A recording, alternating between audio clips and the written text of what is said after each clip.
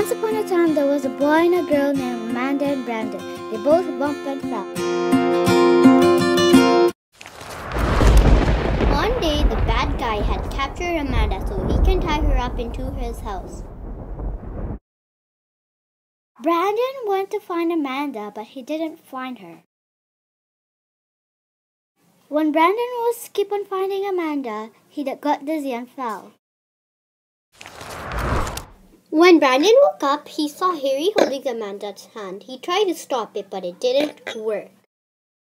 After a while, Harry took Amanda to his house so he can lock her up. Then, Harry had captured Amanda and locked her up into a dungeon.